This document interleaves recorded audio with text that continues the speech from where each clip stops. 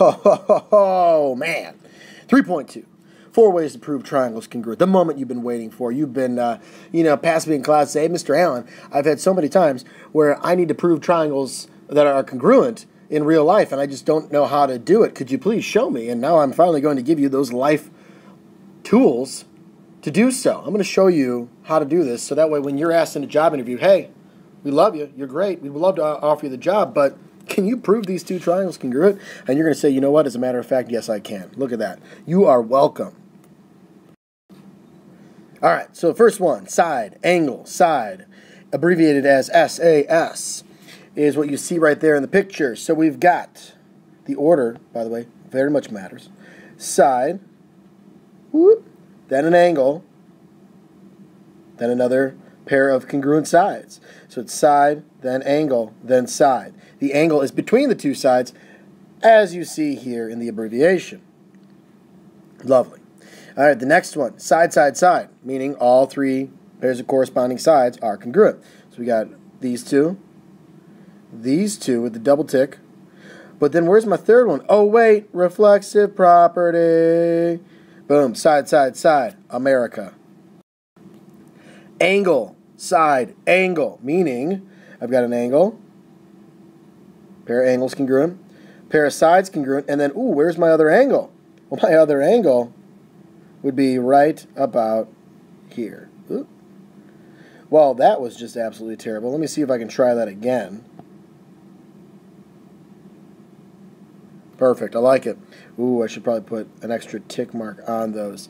Very good. So we got angle, side, angle. This time the side is between the angles, as you see in its abbreviation. Then the last one here on this page is angle, angle, side. So I've got an angle, pair of angles, another pair of angles over here and here.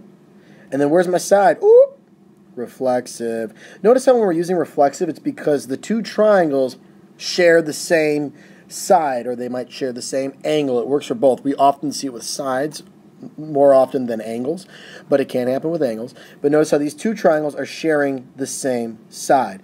Reflexive property is very, very, very, very, very commonly misused, so be careful with it. So we often think that angle, angle, angle is a postulate that would prove triangles congruent, and it is not quite the case, okay? I think about angle, angle, angle, not in the context of triangles so much, but I think about it almost more of like rectangles. Imagine if you take a picture that's like a rectangle in shape and you enlarge it. You still have 4 right angles, but are those things the same size anymore? No. And the same concept holds true with triangles. I could have a triangle like this, and then I can have a far larger triangle, one that I just changed the overall size of to, it's still the same angles. Let's see if I can actually draw one like this, and then let's see if I can actually enlarge it. See if this thing gets fancy with me. Okay, oh, no, the whole thing just goes, oh, well, there you go. See, same idea. This triangle, same angles every time as I do this, right? Same angles, but my side lengths are increasing as I enlarge the triangle. All right, that's wonderful. All right, do we throw up? Hopefully not. Okay, moving on. So what I would suggest you guys do here is pause this video and see if you can figure out which postulate will prove these triangles congruent. Okay, so we're going to practice a few of these, and then we're going to do some proofs. So pause it, and then I'm going to go through the answers. Alrighty, so in this one we've got side, angle, side. Notice how we have the sides with the angle between the two pairs of congruent sides. Alright, this one here, if I use reflexive, I got side, side, side. Two triangles are congruent by side, side, side. How about the next one? Ooh! Vertical angles are congruent. Heck yeah! So I've got angle, side, angle. Now this next one might be kind of tough to tell. I'm going to outline the two triangles in different colors. So I've got this guy. They overlap. That's fun. And this guy. We'll go with those two. Well, how are those congruent? Well, in the green one, I've got this angle, and I've got another pair of angles. I don't like that we only have one tick mark on there, so I'll put 2. And then the blue one, I've got this angle, and of course this one up here. And then it looks like I've also got that side there. Let me mark the green one. So what I've really got going on here is angle, side, angle. Okay, angle, side, angle. America, freedom, rock and roll. Go. Oh my goodness, another 6 more. So again, pause it, and then hit play when you're ready to go through the answers. Alrighty. Let's do this. So the next one, ooh, okay. Number 5 here. Some of you might have said side, angle, side. Well, in order for it to be side, angle, side, this would be the angle that has to be, the pair of angles that has to be congruent, and that is not the case. And some of you might have said side, side, angle, or angle, side, side. Now, that actually does not work, okay? Only in a special case, which we'll deal with, I think, in a couple days, or tomorrow. I can't even remember. America. All right. So this one, we cannot prove congruent. All right, we cannot prove. That's a fun marker. All right, so it cannot prove that those two are congruent, and here's why. I could redraw this side right here. I could redraw that guy with the same length, but on a different angle, making a whole new triangle. So this could be the same length right here. I did not change this angle here in doing that. I didn't change this side length when doing that. All I did is I took this guy, and I like to think about it as like I swung it in and set it down. And now it's a whole different triangle that does not look to be congruent to that one. All right, so we cannot prove that one. We'll talk about that more in class if you're still a little confused. That's a tough one to grasp. All right. Next, we got this guy here. A little reflexive property is going to give me a little side, angle, side action. I feel like side, angle, side is probably the most common one. It just always seems to come up. Alrighty, M is the midpoint of A, B, and CD. Well, if M is the midpoint, these two are congruent. These two are congruent. And I've also got myself some vertical angles already in there. So again, sass. Alright, the next one. It says angle 1 is congruent to angle 2. BC and CD are congruent. Alright. I know that AC is congruent to itself. So then, what have I got here? Well, if 1 and 2 are congruent, I could go through like supplementary or something like that, and get subs of congruent angles are congruent to get those two congruent. But now what? Looks to me like I've got a little bit of a angle side side or side side angle. Well, that can't be proven, right? Nope. Can't prove it. All right. Let's keep it moving. Let's keep it grooving. America. This one over here. Little reflexive property gets me angle, side, angle. And lastly, I've got myself some side, angle, side. Awesome. All right. If you have any questions on these, please, please, please ask in class, because this is the foundation, the building blocks of this, basically the rest of this, whole semester or more. So we just continue to work with congruent triangles throughout basically the entire rest of this semester and half of the next semester. Congruent triangles are in almost every single proof that we deal with. Very rarely are they not. So knowing how to prove triangles congruent is very important in the context of this class, but you will get plenty of practice with it. So not a proof yet. We'll do a proof here shortly. I know you're chomping at the bit here, but it says if GH and KO are congruent, and angle G is congruent to angle O, what is still needed to prove that the two triangles are congruent by side, angle, side? Well, if I want side, angle, side, what two segments would need to be congruent? That would be GJ is congruent to OM. I want you guys to pause it, try the next two, see if you can get it, press play, and I'll give you an explanation. All right, how about angle, side, angle? Well, in order to do that, I would need angle H is congruent to angle K. Then I would have an angle, a side, and an angle, where the side would be included between those two angles. All right, next one. Angle, angle, side. Ooh. Well, if I had J and M congruent to each other, I'd have angle, angle, then a side, right? Angle, angle, then a side, angle, angle, side. That's what we got. So angle J congruent to angle M. Are those right angles? Not necessarily, right? We don't know that. We don't know if J and M are at right angles. We can't assume that, but we also can't say that they're definitely not, because we don't know. Okay, so let's try a proof here. Look at that, a real-life proof, because it's a butterfly. We can prove its wings that are kind of almost triangles, but not really, are congruent by drawing letters on it. How exciting. All right, so G is the midpoint of FH and EI, and I want to prove those two triangles congruent.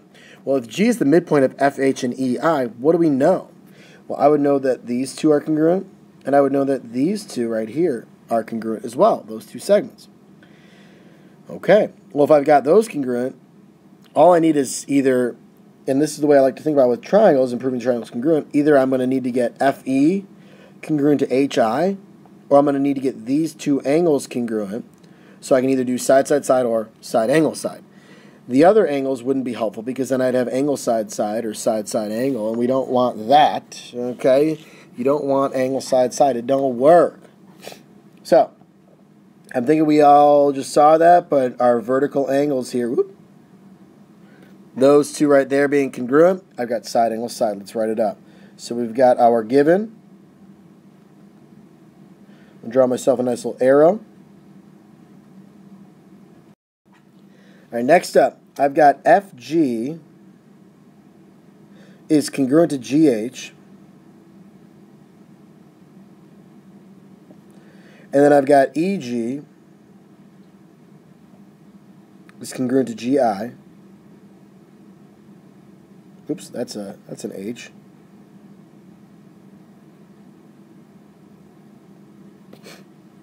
And that's by midpoint. Midpoint definition. I'm going to put def midpoint.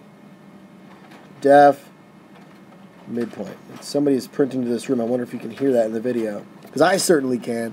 Now, a question you might have is, do I need two separate steps since it's using the same definition? In this case, no. And the reason being is, well, does FG, actually, you know, I'm going to use a lightsaber on this one. Okay, here we go. Check out this cool pointer. FG and GH being congruent has no bearing on whether EG and GI are congruent. Okay, so I can put them in the same step because one doesn't follow from the other. They can be flipped around, so since they use the same reason, I can put them in the same step. Next one. I've got angle FGE is congruent to angle HGI, and that would be our vertical angles congruent. Woo! Do I have enough to prove these triangles congruent? Heck yeah, I do. I'm running out of room though down here. Alright, here we go. So I have triangle FGE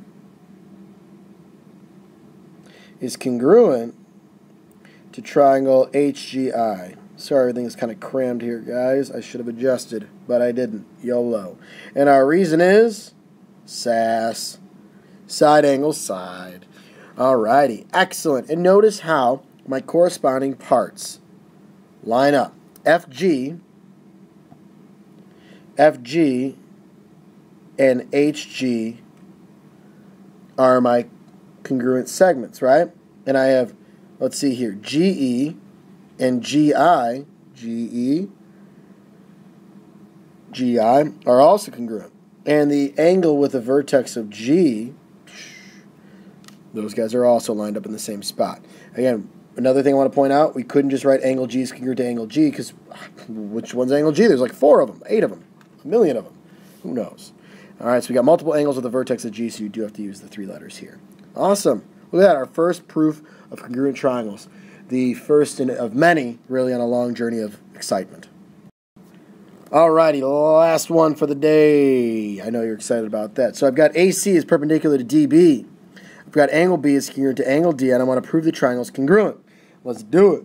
Alright, I'm going to mark down my congruent angles, D and B. Awesome. I know that AC is perpendicular to DB, so what does that give me? Right angles. Woo! What do I know about all right angles? Oh my goodness. They are congruent. I've already got two angles that are congruent. I need a side. Any side will do because it can either be angle, side, angle, or it could be angle, angle, side. I've got two angles. I need one more side. It needs to be somewhere. So my options are really any pair of sides. Are DC and CB congruent? I don't know. Are AD and AB congruent? I don't know. Is AC congruent to itself? Heck yes. Reflexive property. YOLO. Awesome. Swag. Let's write it up. I've got congruent triangles. That was like a power proof right there. Boom. So we got right angles, right? Angle ACD and angle ACB are right angles. I don't know why Siri just went off on me. You might have heard that. All right, that's definition perpendicular. 3. I know these bad boys are congruent, right? Why is that? Well, all right angles are congruent. If you decided to go the route of saying perpendicular tells you 90 degrees, then you'd be using definition of congruent here. But we said that they're right angles, so all right angles congruent. Awesome. I'm going to move this bad boy up a little bit. Whoop. Next one. I got to get my reflexive property on. AC is congruent to AC, congruent to itself by reflexive property. The reason why I can use that here is that both triangles are using side AC. So if I say it's congruent to itself, it's like I get a free side of congruentnesses for the two triangles. And lastly, my triangle proof, ACD, ACB. And that was angle, angle, side in this case. Awesome. Right, guys? Angle, angle, side. Angle, angle, side. Angle, angle, side. Angle, angle, side. Yes.